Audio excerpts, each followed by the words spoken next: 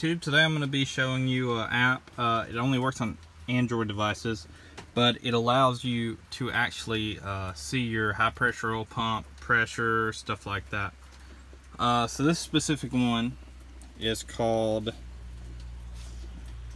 Torque. Might be Torque Pro, I can't remember. But you buy the app, it's pretty cheap. You connect to your Bluetooth device right here. I'll put a link in the description for that. Real-time information, and then you want to add, like you hold down, you add a display to each one here. Okay, so to get all the PIDs for this Ford here, this also works on different vehicles too. You go to settings again, go to manage PIDs sensors, hit your menu button, add predefined list, and then you're going to have several here, and this will cover most of your vehicles here. This gives them more specific, more specialized sensors like the high pressure oil pump, so the IPR valve, ICP sensor, stuff like that. So for the Powerstroke, you click that. I've already imported it, so I'm good there, and it just takes a minute. And then after that, you'll have a big list of them, and that's what it all imported here. So I've got GM and Ford mostly on this.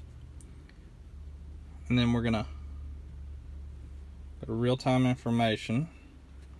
Okay, so we got the key on. You have to have it on in order for that to work, so leave it on. And then I'm gonna crank it up. This truck has a few issues, so.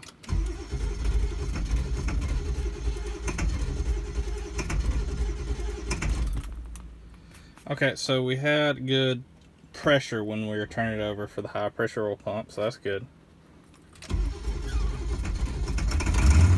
There we go. There we go. Okay. So this needs a set of injectors. Been trying to get the customer to order a set of 8. But you should always have around 500 or more at idle. So this is struggling to idle a little bit. It's got a little extra higher pressure. It should always be under about 50-60% at max.